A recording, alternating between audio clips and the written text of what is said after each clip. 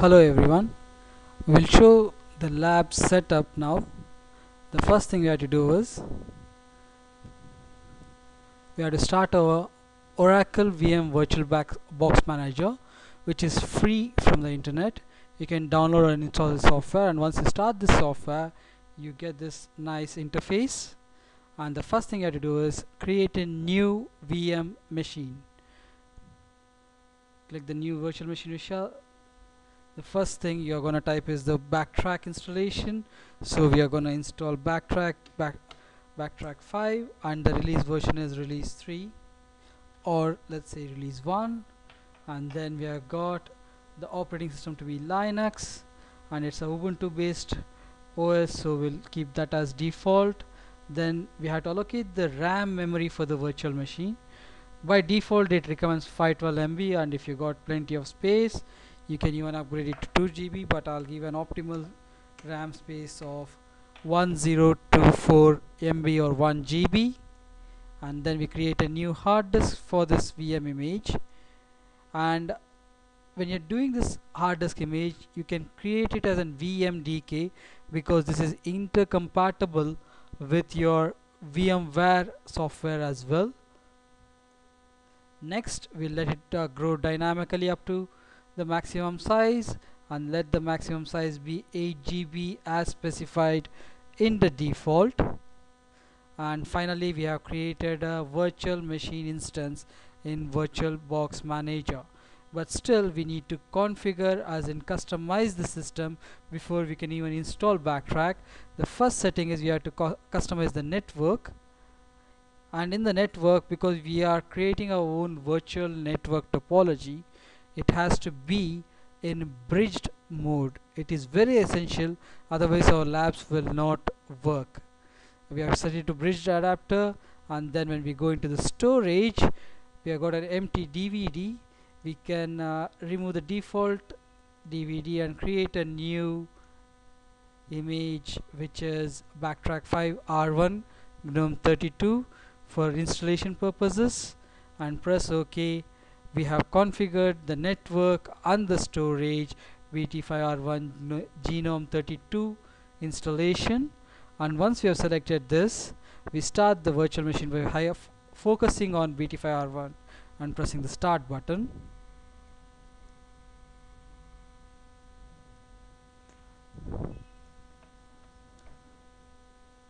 Here you see that the focus is on Backtrack text default boot text mode.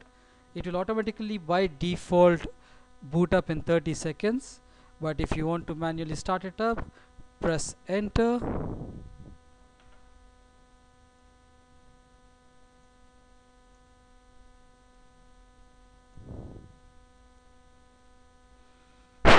And if you want to know what is the process running in the background, if it's not stuck, you can press escape. But by the way, we see we already got the command prompt for Backtrack. By default, because we are running the Backtrack in a live DVD mode, we have got the command prompt, which we are going to start the GUI by typing the command word startx.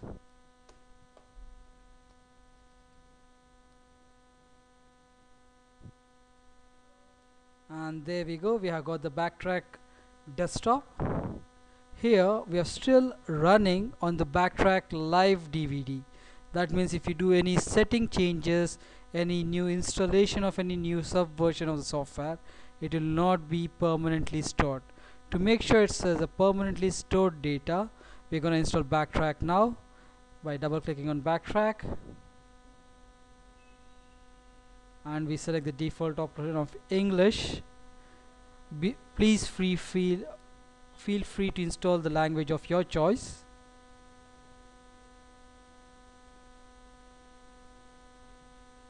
And then we get into our time zone, which is right now 4:21 in Indian time afternoon. Then we select the keyboard, which is USA by default,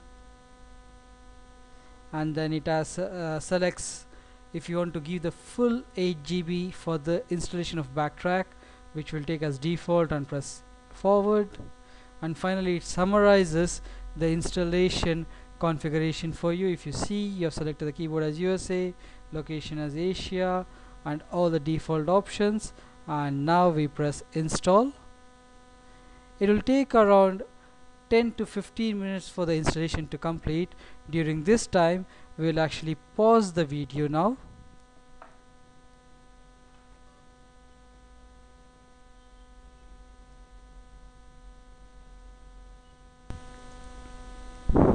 Hello back. We have now seen that the OS has been installed. After the installation, we have to restart the system. So we'll shut down the system now.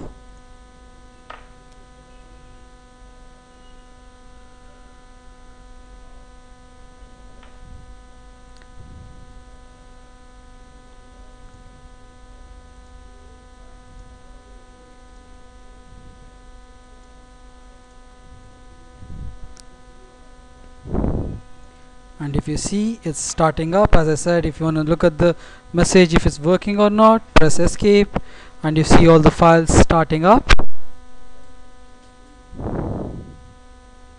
Finally, you get the login command prompt, and the username over here for Backtrack by default is root, ROOT, and the default password is the reverse of root, which is TOOR.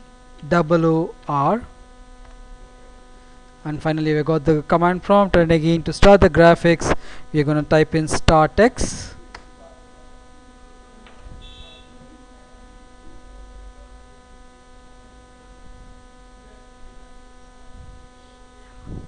Finally, we got an installed Backtrack system where we can do any of our normal Linux functionalities over here.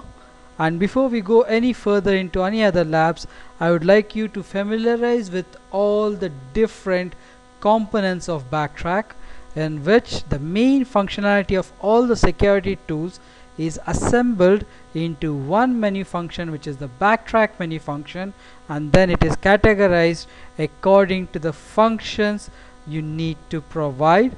And in this, the first information gathering, vulnerability assessment, exploitation tool, privilege escalation, all these tools are present.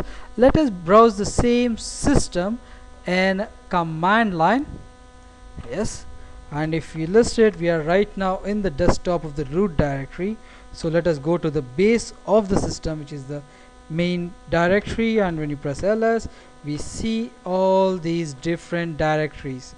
And people who are familiar with Linux, you see that most of the directories are the same, as similar to Ubuntu and Debian, except for one special directory in Backtrack, which is pen test, and this contains all the penetration testing tools. And again, as we see in the menu, if we go into this directory, you see that the tools are organized according to the categories. And one of the main tools we will be using later is in the exploits. And in exploits, if you see the framework, this is the Metasploit framework which we will be using on the final module, pen testing module, for our whole simulation of the hacking methodology, which is a framework tool. Now guys, we have got a lot of different tools we'll be using in this system, and one of the popular tools we'll be using is called as Nmap. And you see there's a lot of help options available in here, and I would suggest you guys to seriously start practicing the different tools in Linux. I'm not just saying tools, the basic Linux CLI, command line interface, as in CD, the ifconfig, which is the equivalent of ipconfig in Windows, netstat to check on all the open connections right now into the network, and special notice, if people are using Backtrack 4, by default the networking is not enabled, which is actually enabled in Backtrack 5, which we are using right now. If the network is not default enabled, the only functionality you have to do is type in DH client, and if you see, you're being offered an IP address, and if you want to check the IP address, you got an IP address of 172.16.0.82, where the gateway is 172.16.0.5.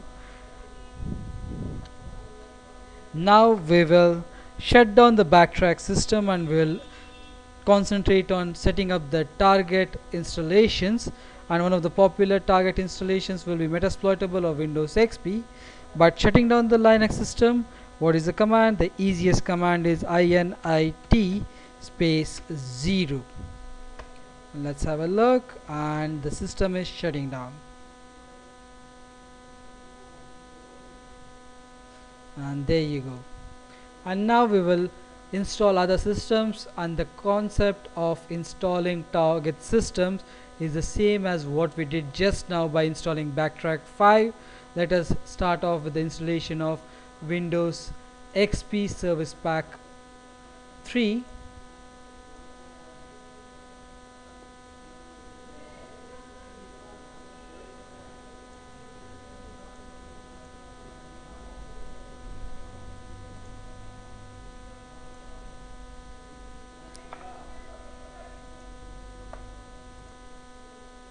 Yes guys, we are starting the installation of Windows XP. Let's type it as Win XP installation. Again, same concepts of giving the amount of RAM 1024. Create a new hard disk, and for Windows XP, again the default size of 8 GB is more than enough.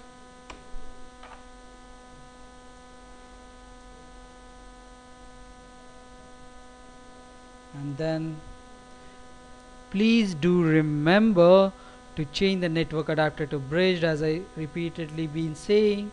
If it's not in the bridged adapter, it will not work with the network topology.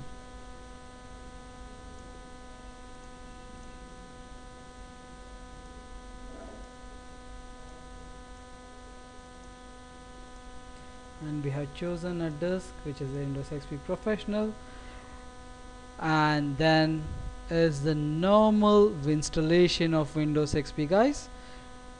And this is the wrap of video 1. Thank you, and join us for the second video of how to ping an Windows XP machine from a Backtrack machine. Thank you.